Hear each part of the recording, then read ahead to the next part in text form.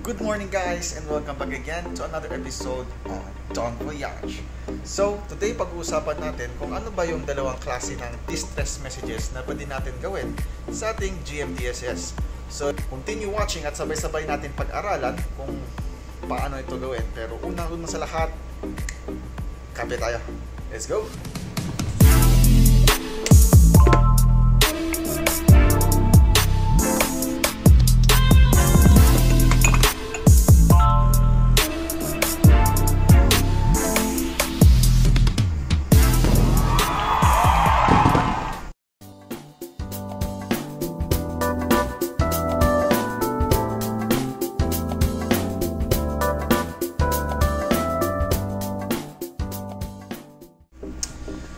Yan guys, I'm already done drinking my coffee and I'm ready to discuss our GMDSS equipment. So nandito ako ngayon sa ating GMDSS console. So you can see here the different equipments we have. I-introduce ko sa inyo kung ano-ano yung mga yan, no? At kung ano yung gamit na mga yan.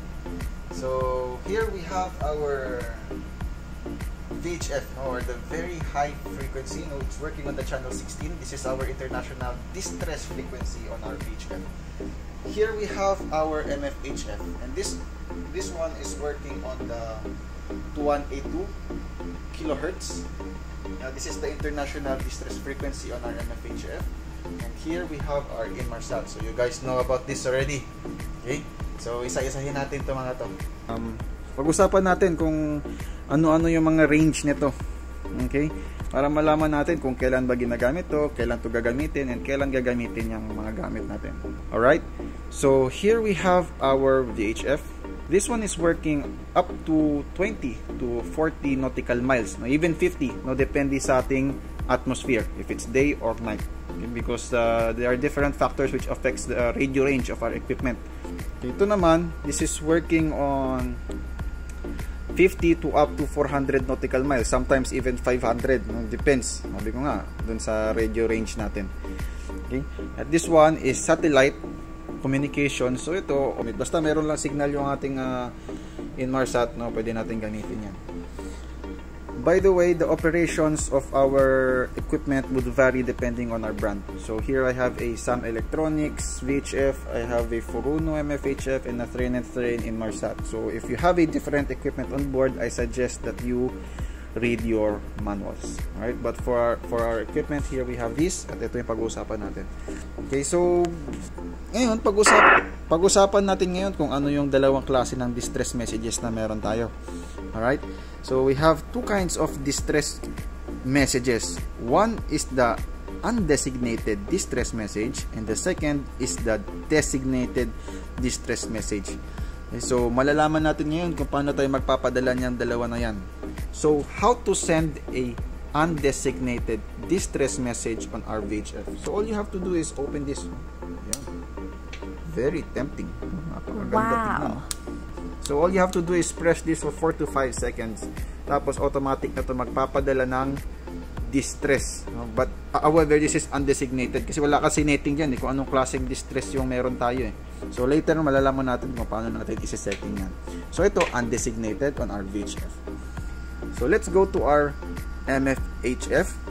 How to send an undesignated distress on our MFHF. So like our VHF, meron din siyang distress button. So look at that, no? Napaka talaga. It's really tempting to press, but of course I don't like to have a reason to press this. No, ayoko ma-experience sa pinipindot yan. And this one on our Inmarsat, no? Usually on the other Inmarsats, no, meron tayong same like our VHF and MFHF. Mayroon ditong button ng distress, no, somewhere on the on this screen. But for our train ang ating distress button is nandito. So one for each. This one is for that one, and this one is for that one. Okay, so like the VHF and MFHF, open lang to, tapos pindutin mo lang yan, and undesignated distress na yan, no? So magpapadala yan ng distress sa ating mga shore stations or our mission control centers, mga MRCCs natin. Ating nature of distress is undesignated kasi wala kasi netting dyan nagpadala ka lang ng undesignated distress. That's it, no? So next we will talk about how to send a designated distress. Now, this is where it gets interesting. Kasi ito, kaya naman gawin yan ng kahit sino man. Pindot lang button. Okay, 4 to 5 seconds and it will be sending. So, we will set, ilalagay natin kung anong klaseng distress ang meron tayo para may idea yung mga rescue natin kung ano yung expect nila. So, how to send a designated distress on our VHF. First, you would like to go to menu.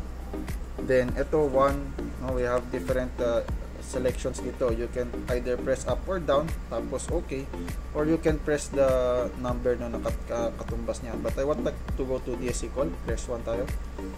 DSC call, emergency, press 4, and then you can choose what kind of emergency. So we have different ones here. We have distress, urgency, safety, relay, distress, acknowledge.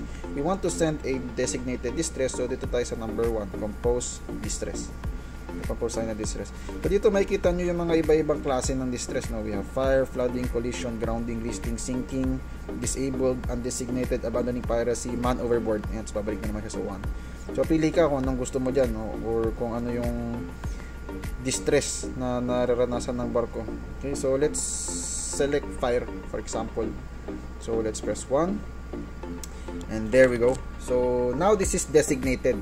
Okay, kasi sinetting mo na dyan So ibig sabihin, once na pinadala mo to, makikita nung mga receivers natin, which is all ships around the vicinity na abot ng range ng ating VHF, is nature of distress, fire, explosion, position, this one, our the time sent, okay, and also the MMSI of our ship.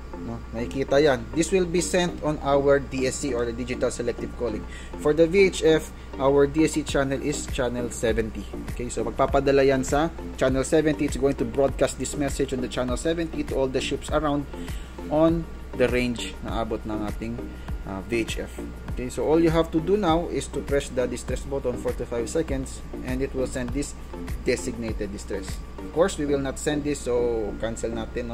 Balik tayo, back. I don't want to send that. Magka-false alert tayo sa mga kasama natin dito. Next, we will go to our MFHF. You can see here, these are the DSC, the digital selective calling frequencies. Naka-scanning tong sa akin So you can see na meron siyang 2, 4, 6, 8, 12, 16 megahertz. So ayan yung mga frequencies which our MFHF is working in. So ito yung mga DSC frequencies natin. So pag nagpadala to ng DSC call or DSC distress message, magbo-broadcast yan dito sa 6 na frequencies na yan. So lahat ng mga barko na naka-standby sa mga channels na to, matatanggap ang ating distress message. Right? So now, how to send a designated distress message on our MFHF. First, we would like to go to DSC. Yeah. Now you will see different selections ito, but we would like to go to the distress. Now how to go there? Just turn the knob. So ikot natin ito, knob, distress. There we go. So push to enter. Distress.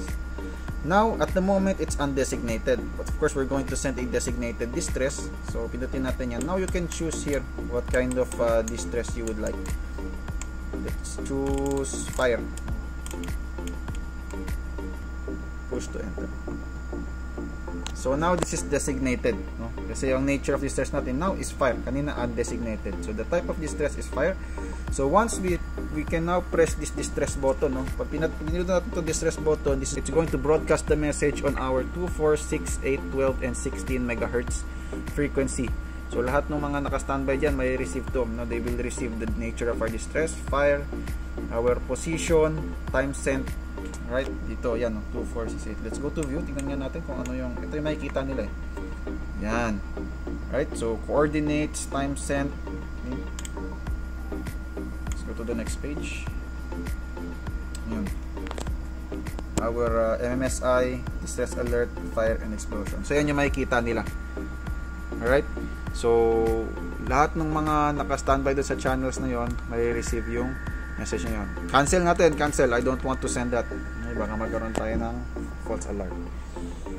Now, lastly, we will go to our Inmarsat. Alright? So, how to send a designated distress on our Inmarsat terminal. So, yan, marunong na kayo gumamit nito. I already discussed how to go. So, let's go to the distress. enter. So first you would like to go to the distress alert settings. Yeah. First you have to choose your land earth station. So dito station 12. Ano, you can set your position, but this is automatically sa ating GPS na nag-input na yan. Ito galing sa ating gyro compass, automatic. Our speed log updated to tong time. And of course, no, yan sa ating nature of distress. You can choose what you like or what the actual distress is on board. Okay, fire, flooding, collision. So kailangan mo lang pindutin yung spacebar to select. Ayan. So you can select. Now if you're done, you just press the OK button, then our distress button. So now magpapadala yan ng distress message, no? Like that. So yan yung makikita ng ating mga rescue centers, okay, na makaka-receive nito. Alright? So that is a designated distress. Alright? So now I wouldn't like to send this, so hindi ako mag-okay, I won't press anything. I don't like to send a false alert sa ating mga rescue centers. So alis na tayo. I don't want distress. Double check natin. Undesignated. Alright. So that's it. Alright, so thank you for watching, guys. I hope you learned something today. Now, alam nyo na kung paano magpadala ng designated and undesignated distress messages sa ating GMDSS. So if you're interested on my videos, please click the like button, subscribe button, and the notification bell. And stay tuned for more videos. So wishing you all fair winds, clear skies, and following seas. Always remember, don't voyage.